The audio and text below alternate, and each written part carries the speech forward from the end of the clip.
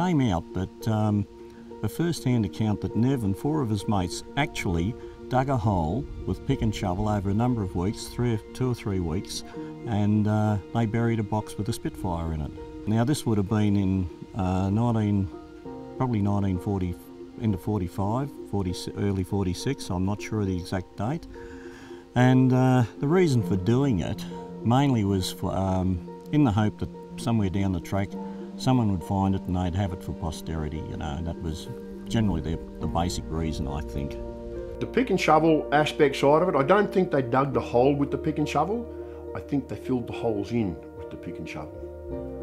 Because it makes sense that you would rake with the pick and the shovels and put everything in. You wouldn't exert yourself to that point. That's why I think that somewhere along the line, a piece of machinery was used, whether it be a blade, a dozer, a primitive backhoe, and I believe that the 5 men could cover something in a hole reasonably quickly because the mass of the hole is actually taken up by the crate, so it wouldn't take much to do it. The Darling Downs is a pretty big place if you look at it in one sense, but if you look at where you could have actually taken these aeroplanes, the district is actually not that big, and look at a lot of the land there is not diggable. I mean, I know the Oakey area, it's tough country around there, so it's not stuff that you just go and dig a 60-foot hole without anybody knowing and then gently place a Spitfire in there.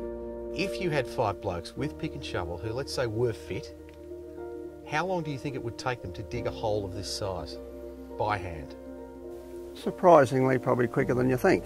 We've only been 2 hours here, but say they took 2 weeks or 4 weeks. Does that matter? They've got a hole, they've got to put the crate in the hole, but they've got to have means of doing that. The group of fellows involved in digging the hole had considerable difficulty in digging the pit.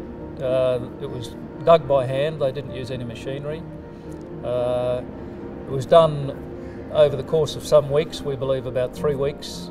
It was done under cover of late afternoon or early evening, and in regard to any overburden, they were able to rake that away into the bush and disguise it, so it was done under cover. To bury the aircraft was a big effort, but at the time I think they had time.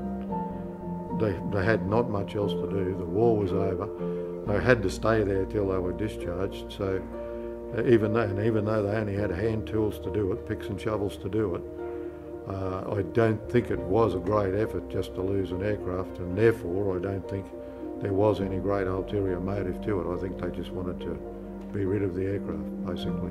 These things were supposed to be rushed away in a hurry, hidden quickly so nobody knew about it. So you get 3 or 4 guys digging down the Oakey base there. Someone's going to come along and say, what are you fellas doing, you know? You found any gold, or is there water popping up through an aqueduct or something like that? They are not going to do it secretly. So if a number or one of these aeroplanes were taken away, and whether it be in bits and pieces or not, it would take a long time and a lot of eyes would be watching. Inquisitive eyes, not that they would care less about what you're doing, but someone would have seen it, and nobody has come forth. These guys wanted to get home, they had one too many aeroplane, let's get rid of it. So that was the reason that I'd always tabbed in my recordings, excepting to say late in the 90s, Nev also referred to the fact that we put one down for prosperity, which was quite unusual that at that late stage, that I think he said words to the fact that somebody might get value out of it one day. But what a wonderful legacy to start a rumour that we buried some aircraft in Oakey, which keeps Oakey in the focal mind of all the people in the country who want to dream of digging up a buried Spitfire.